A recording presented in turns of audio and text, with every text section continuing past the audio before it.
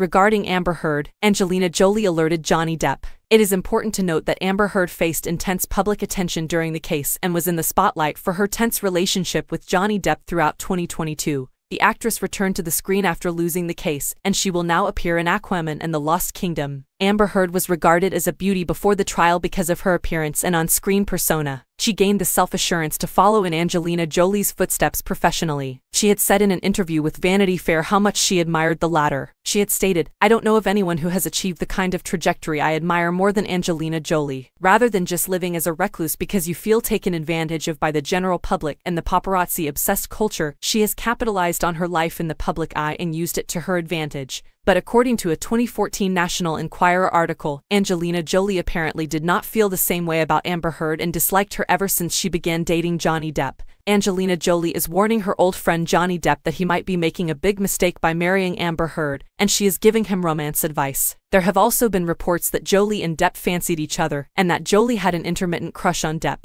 "It's unfortunate how the events unfolded for the trio," the statement said. Whether Jolie really wanted to convince Depp to end his relationship with Amber or not is unclear.